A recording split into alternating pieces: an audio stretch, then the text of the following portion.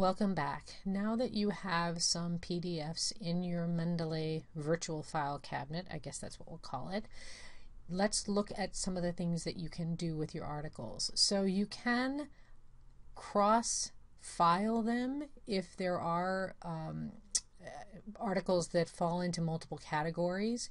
So that's really quite a simple drop and drag. If you take the article, highlight it, drag it on over. I mean, this is now I'm taking it back into the same folder.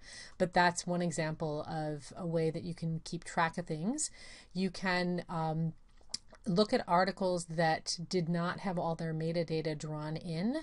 Why do you need metadata? Because it's going to help you find things. Think about it this way. There's always that one article you cite in your introduction. Usually it's some kind of big survey or big important person with an opinion.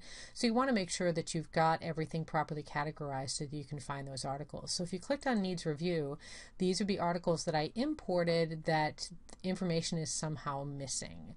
So for example is, all right, well, let's move away from aromatherapy and let's go to Pilates and dancers and posture, let's say. So if I click on this, I can simply say details are correct, but I can already see that there is information missing. One thing that I can look for is I can see if somewhere in the giant Mendeley catalog somebody else has uploaded this article and if they've already brought the information in. Otherwise, I can manually load it. So if I double click on this, this is going to give me a sideways something blah blah blah to a research article. So I can just look at this and copy the author's names in here, the date, all the other components of the citation so that I have everything in the reference itself.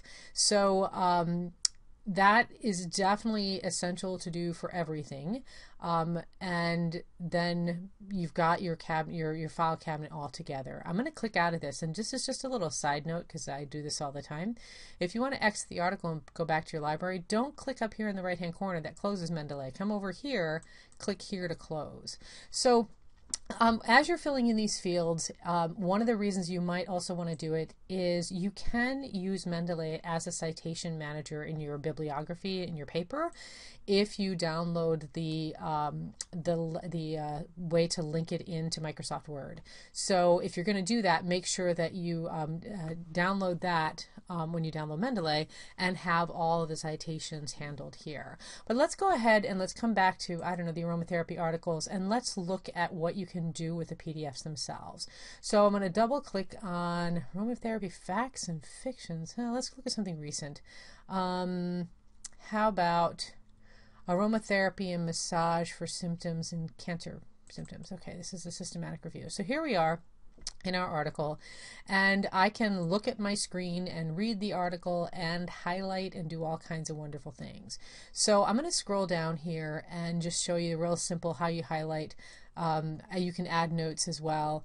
So what I always look for when I read a research paper, if you've seen my other videos, is I look for the aim or the purpose statement. That's where I always start. Look at the title, come to the purpose. The purpose of the systematic review is to attempt to answer the question, does massage or aromatherapy massage decrease, so on and so forth. So I'm going to go ahead and come up to the top of my screen and click on highlight. And I can highlight the text. I can give a highlight rectangle or highlight the text. I'm going to say highlight text. And I'm going to come over here and say, here's my purpose statement. Does it do all of these things, short and long term? And I can release that. And then I have that highlight. Once I sync the articles, this highlight will carry through to every other place that this article shows up in my Mendeley library. So it's a super handy tool. So I can come through here, continue my search and extracting information for my systematic review. So that's really probably one of the handiest features here. You can do that with Adobe software on your computer as well, but the ability to organize your virtual file cabinet here with Mendeley is just fantastic. So I can change the colors of the highlights. So if I find other information, or let's say I'm collaborating with somebody and sharing my library across different platforms, and maybe I'm going to always highlight in yellow and that other person will always highlight in blue, and that way we can extract information that we think is essential. So you also can add notes, and so if I want to add a note here, whoops, I can. Oh, that's how I delete my highlighting. Let me escape out of that. Let me come back over here and click on note, and I can tag a note here that says, I think this is important, or maybe this is a good review. And then I have my note. So I've got my note in there as well, and you can see where you have little sticky notes. So notes and highlights happen everywhere. If I close out of this, then that's going to, again, sync to different platforms. So just a little word about syncing your references. Once you've organized your reference on your desktop version of Mendeley, if you want to take it to your tablet or to another desktop, all you need to do is come up here, making sure you're logged in, and sync your library with Mendeley Web. And then you will have your library here. You can look at it online, or you can look at it in other documents.